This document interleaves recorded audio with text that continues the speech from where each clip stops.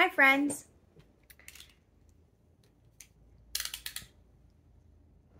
I got a box in the mail just now. Well, not the mail.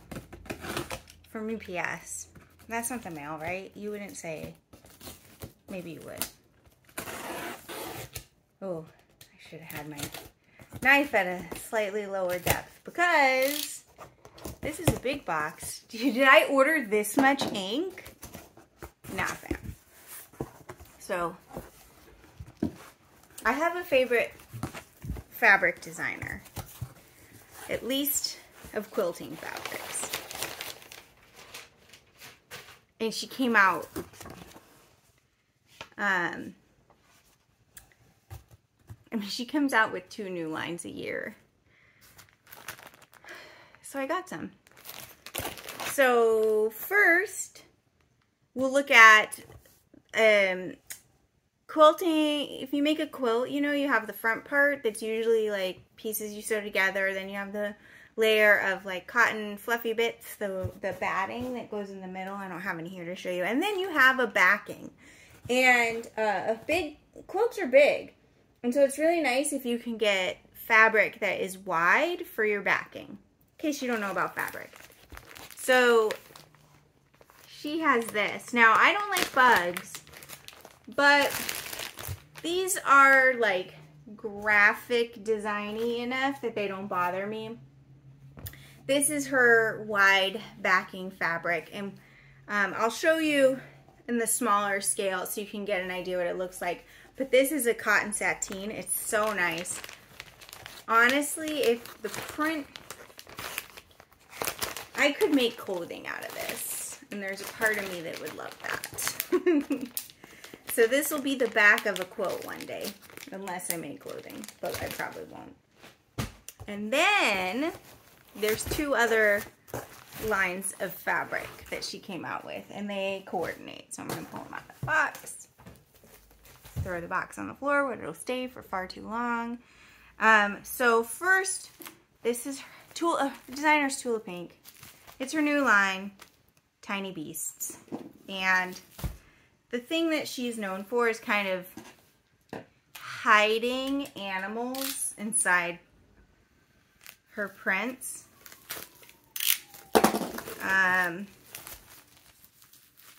So it was like people couldn't handle it when she first started doing it. They were like, what are you doing? Your stuff is weird. They weren't ready for her. Some of us were here for it. I didn't quilt them, but I've liked her fabric since before then. So, here's a quick look at Tiny Beasts. So, will we go out of order? No, I won't. So I got a ½ yard of each of these because, of course I did. Because a ½ yard's kind of a lot. It's enough that you're like, not afraid to use it. So, this is that ladybug print, but on a, I'm going to call that a white background, I think. Yeah, on a white background. So you can see the back showing through, but it repeats at this midpoint. So, fabulous. Who doesn't love a good rainbow? We all do. And then the next one, I think this is called Trash Bandits. Let's see. Is the name written on here? Well, I don't know, but they're raccoons, and see, like, that's their trash can, and there's like hidden like fish bones, and I think somewhere there's a soda can. Anyway, super dope. I saw her do, if you like this fabric, Tula Pink has an Instagram and they do videos on there. I don't have Instagram, so I can't always watch them. I don't remember what this is called. What's it say? Oh, nuts. It's squirrels, which I have to tell you, I kind of hate. like squirrels. I think the fabric's pretty. And then here's what that backing fabric looks like. Same color. Oh, I can't take too long. I'm making tea eggs, and so they're downstairs. The liquid is simmering away right now. So here's that on that kind of aqua background. I'm gonna call it aqua. I love this so much. Quilting cotton is not very good for clothing, or I would probably make clothes out of it more. This is the O Nuts with like a very bright lime or chartreuse background, which is amazing. And then, what's this one called? Look at does it say? I didn't get the part of the cell. Oh, I think it's called Dear John. I don't get the part of the selvage that has a name, but they're a bunch of deers. Like, amazing. And the background is a pretty, like, we'll call it goldenrod, because why not? It's a California poppy color. That's the color it is. Thanks, Tula. California represent. This one is, what's it called? I didn't get the name of it. I'll let you know. But it has a bunch of foxes. At first, if you just look, you may not see them. It just may look floral. But, like, there's a fox. And then, this one's owls, I think. Wait, is it? Ugh, there's a bug. Tula, kill me with your bugs. That's my problem. Something me?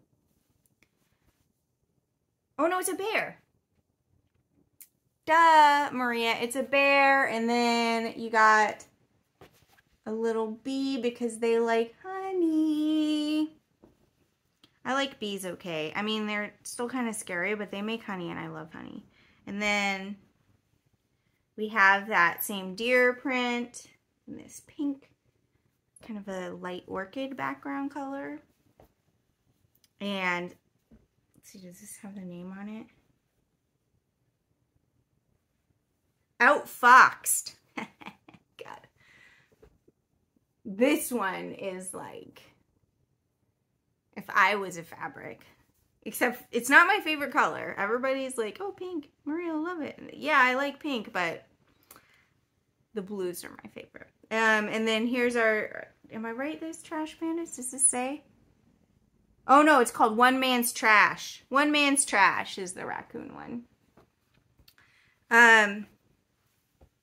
And then here's our bear one again. Let's see if this has the name on it. Oh, it does. Bear with me.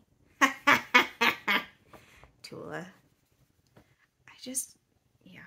I don't know if we'd be friends, but I think I'd love to hang out with her for a bit.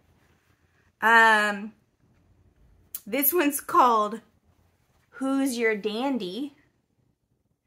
And it's a little dandelion and porcupine, or hedgehog. I'm not sure if I know the difference. And then the same one in a dark color. This would be such a great shirt. Ooh, I gotta hurry because I can smell that tea egg solution. Maybe, you know what? I'm gonna pause and then go turn the stove off. Okay, I'm back. It would have been fine. It wasn't even simmering, so maybe I should have left it, but I didn't. Let's cut this open carefully. And now this set here is the coordinates that go with it. And honestly, these should go with all of her fabrics pretty much, because she's tried to unify her color palette, or so she says on her Instagram. I really I want to find a way to contact her and just say like, hi, number one, please make fabric for clothing. And number two, please post your videos on YouTube too, so like other people can watch them, not just people with Instagram. Anyway, so this is Tiny Dots and Tiny Stripes. She has, I don't have them here. She has bigger, fatter, wider stripes and bigger dots. These are like different colors, but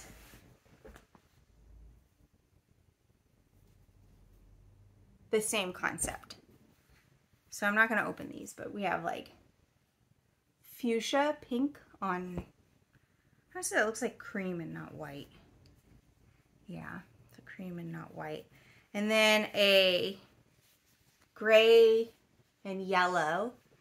I wonder if Katie still likes that. My sister-in-law really liked Grello for a while.